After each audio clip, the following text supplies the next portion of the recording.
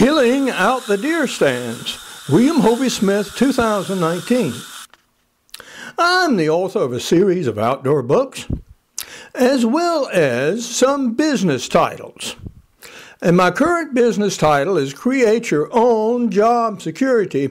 Plan to start your own business at midlife. Now this I wrote with middle managers in mind.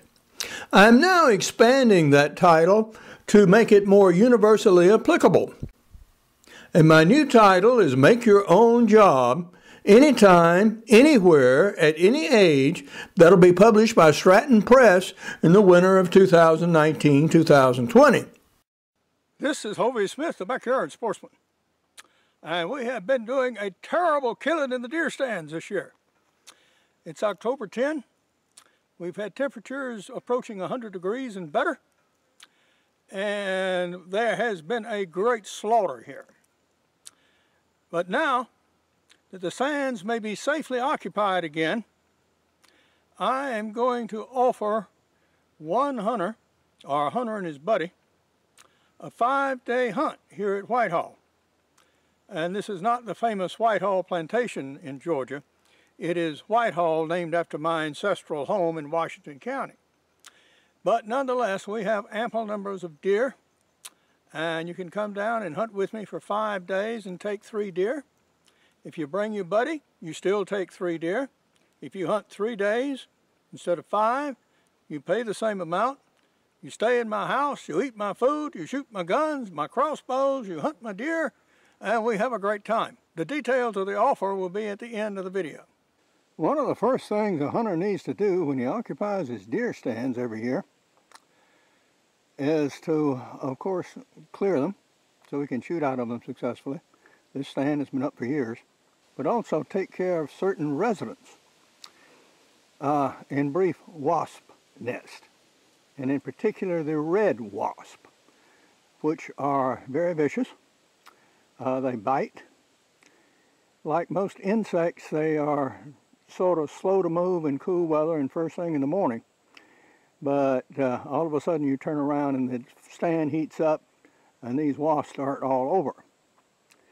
And in this stand we have a particularly large and vicious looking nest of wasp up there, which we are about to eradicate through the use of some insect killer here. We shall see how we do.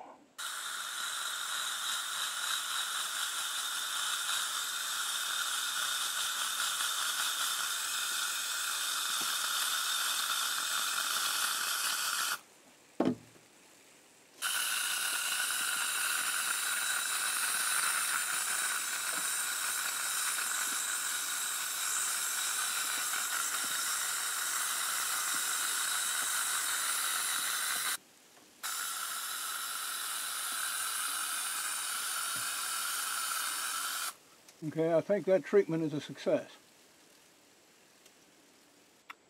And here's a look at the nest itself after I knocked it down. Yeah, almost the entire colony had hatched. So we were talking about more than 100 individuals, I suspect. You can see exactly the same thing is going on right here. There's an inactive nest in the opposite corner, but God knows. Look at this one. Wow. And they're all hatched out and they're all about right there. Pretty well got to get them.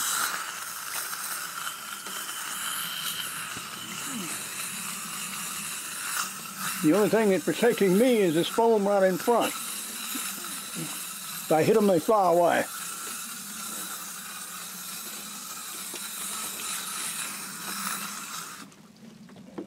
Okay, I'm out of here, guys. You can see them moving and flying around the nest right now. You can imagine they would not be too happy were I in there. And here is yet another stand. And I know we will find other occupants. You can see, again, an old nest in the back. And a new one started forward with a wasp in it and hatching out right now. So we're going to have to get in closer. This is close range work. This spray is for ants and roaches, although it will kill wasps. It's not a long distance spray.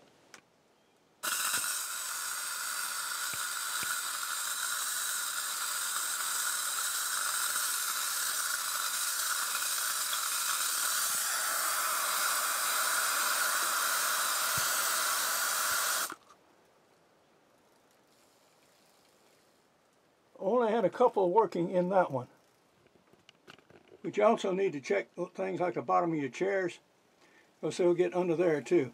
And that's rather surprising when you reach under to turn your chair and you find you have grasped a live wasp nest and have tens of wasps on it. Some wasps on this active nest are still emerging. And this paper is tough stuff. I sometimes use it as wadding for muzzleloading shotguns. Now, one thing not to do is to take this when it's not fully emerged and put it inside and let it warm up, because guess what?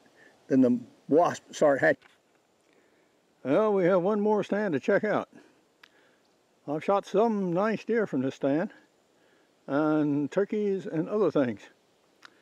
So we shall see. So far, so good. But again, when you open this door, you could be struck with a swarm of wasps right in the face. Not good. Well, we have spider webs and roach nest, but so far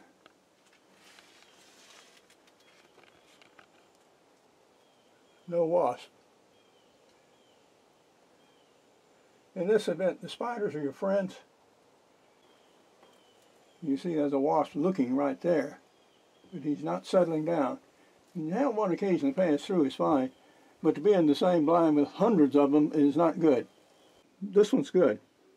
It just needs to be generally mucked out, and then we'll be fine. And even when you climb built-up stands like this, you want to make sure you check underneath the bottom of those seats, because yeah, wasps like those protected places too. I now have a GoFundMe project for Make Your Own Job, anytime, anywhere, at any age. And for each $20 donation, you may receive any of my published titles for your own use, or for donations to libraries, reading rooms, union halls, etc. Good hunting and good eating from the outdoors. Goodbye, and God bless.